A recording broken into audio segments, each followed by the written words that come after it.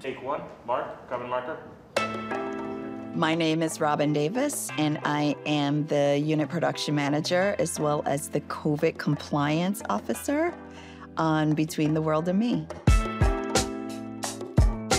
The unit production manager is basically responsible for hiring the crew, help managing the budget, locations, and now we have a mixture of that and managing COVID. So there is a compliance officer making sure the crews get tested, making sure they're compliant on set. COVID has added a big element to filming and production. Just organizing your crew in the different cities for COVID testing is a whole staff of people. I worked for HBO for 7 years as a line producer, traveled the world with HBO, Game of Thrones, #1 Women's Detective Agency, Hard Knocks, boxing, documentaries, and then decided that I want to try my hand at this on my own, and that's what landed me here. I've known Camilla for quite a while. It's actually a round circle back to HBO. I love her calmness and her vision.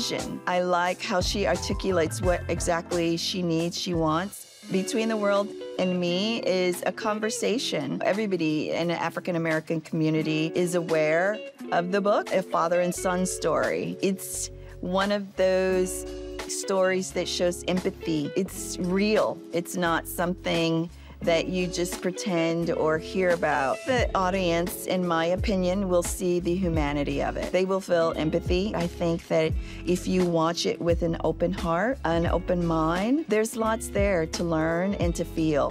I think we need to feel more.